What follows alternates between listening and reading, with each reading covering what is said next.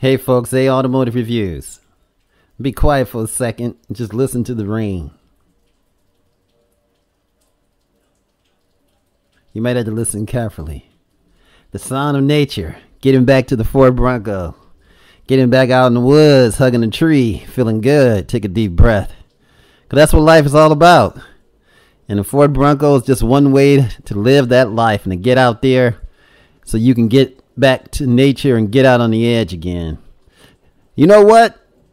For some reason, Chevy isn't scared of the Ford Bronco. Why is that? Let's investigate and find out.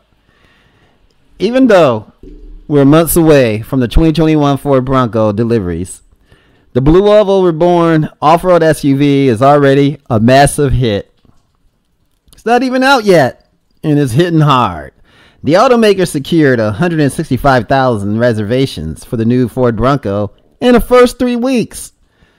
They were available, and it's been blowing up the internet ever since. It's off the chain, folks, off the chain. That's all I know is Bronco. All I know is Bronco. Now, meanwhile, Ford crosstown rival General Motors also recently revived an iconic nameplate, the Chevrolet Blazer. And we'll get a little bit deeper into that one in a second. Though not as rough and tumble off-road SUV fans remember, but rather a unibody crossover.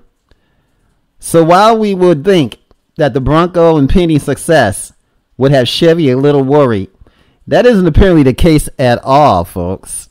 Not the case at all. Matter of fact, Chevy ain't even flinching.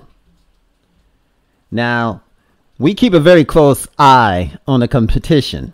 And obviously, we are always focused on what our competitor are doing. That's what Brad Friends, the senior marketing manager for Chevrolet SUV, told 430 executive editor Alex Luft in a recent interview. We think that what the Blazer stands for in a marketplace right now is more of the on-road performance. And that's how we have the vehicle position. So we feel good about how we've been able to build that Blazer brand in that fashion. Actually, I had a friend of mine who had the Chevy Blazer, and honestly, it looks quite nice, very nice. Now, while the Chevrolet Blazer was brought back as a unibody crossover, the new Ford Bronco is set to do battle with Jeep Wrangler almost exclusively in the off-road focused SUV segment. And that fact hasn't settled particularly with Chevy fans, who would have preferred to see the Blazer make the battle a threesome regardless. It doesn't sound like that's ever going to happen, because that's just not Chevy focus. Now, as you know, the Bronco and the Wrangler are going to be bringing very heavy off-road type communication. So we feel like the Blazer will have its spot in the on-road space. And the sales performance reflects that. And that's what Friends said. And look at that. It is spectacular. I like the Blazer. The Blazer got some nice looks to it. Now, Friends is correct that the Blazer has been a sales success since its return for the 2019 model year. Chevy Blazer sales posted a stellar performance during the third quarter of 2020 as deliveries shot up 45% to 23,486 units, allowing it to secure a second place finish in terms of cumulative sales in the segment. Additionally, the Blazer increased retail market share by 2.2% points when compared to the third quarter of 2019. But here's our baby right here. Now, while that great news for GM is quite obvious, that enthusiasts aren't pleased with the fact that the reborn Blazer is designed to appeal to the masses as a mainstream crossover. They're certainly dreaming of a modernized, capable retro-style body-on-frame SUV like the new Ford Bronco or even the Jeep Wrangler. Unfortunately for them, it doesn't appear that GM is listening to that. They're not threatened by Ford Bronco, and I don't blame them. I wouldn't be threatened either. You got to know your focus, and you got to know who you're appealing to. You're appealing to people who want on-road proudness, not off-road proudness. So what can you expect? I mean, you're not going to have the breakover. You're not going to have the water fording and all that you would have on the Bronco. It's just not geared for that. And therefore, let's look back into Chevy Blazer and let's look back into their history and what makes the Chevy Blazer a Chevy Blazer. Now, the Chevy Blazer, let's get into that a little bit. It's an awesome SUV. I mean, they've come back and they're doing it big too, the Chevy Blazer. Now, they got the Chevy Blazer RS. And not only that, man, they got discounts up to $4,000. You can't beat that. You really can't beat it.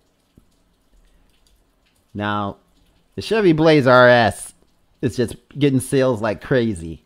Now, General Motors reintroduced the Chevy Blazer nameplate as an all-new midsize crossover for the 2019 model year. Now, so far, the new Blazer has posted impressive sales performance, especially the sporty Chevy Blazer RS trim, which is penetrating at 35% of the Blazer portfolio. That's according to GM Authority. And that's something awesome. It just keeps exceeding expectations, said the marketing director of Chevrolet SUVs, Brad Franz. In an interview with the GM Authority executive editor, Alex Luft, we have moved forecast up, and it just keeps growing and growing and growing. This sales performance is doubly impressive when considering the price point for the Chevy Blazer RS starting at $41,295. The Chevy Blazer RS is the second most expensive trim in the Blazer lineup. So the revelation coincides with the stronger, again, like we talked about, third quarter sales performance for the new Chevy Blazer, with the crossover posting its best quarterly figures since launch with the third quarter 2020 numbers. The figures also represent that 2.2% retail market share gain year over the quarter three marking. The Chevy Blazer is the second best selling model in the two-row mid-size mainstream crossover segment, best only by the Jeep Grand Cherokee. So the Chevy Blazer is coming out and it is fighting, folks. But that Bronco is just calling us. On-road proudness is what it's all about. That's where you're basically going to be probably, say, about 80% of the times driving to work.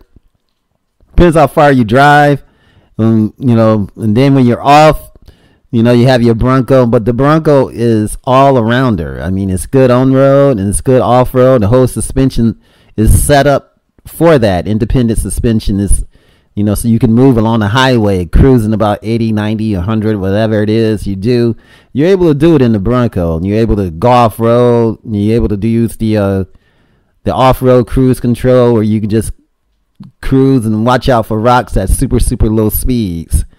You can't beat it. I mean, it's just an all-arounder, and it's just not in the same segment. Therefore, GM and Chevy is not worried. Their sales and whatever is not going to be hurt by the Bronco at all.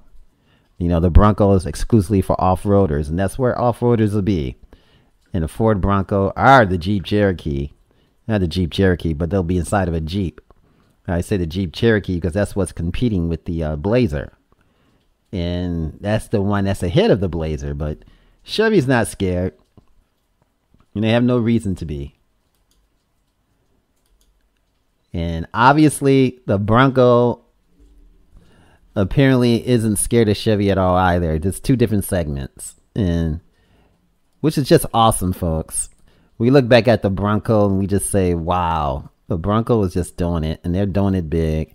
I love the four-door Badlands version and everything. It's off the skelter with the Ford Bronco. Ford Bronco, Chevy's not scared, and I don't blame them. I wouldn't be scared either. The Bronco is doing it big, folks. That's what it's all about. The Ford Bronco, awesome. The fog lights, the retrieving points, everything is just awesome. The mirrors built into the cowl. You have the nice top, basically convertible. You have the rollover bars in there and everything in place. You have the satellite setup. You have everything just set up nicely. You know, you can even take a nap inside and relax out in the wilderness and just be chilling.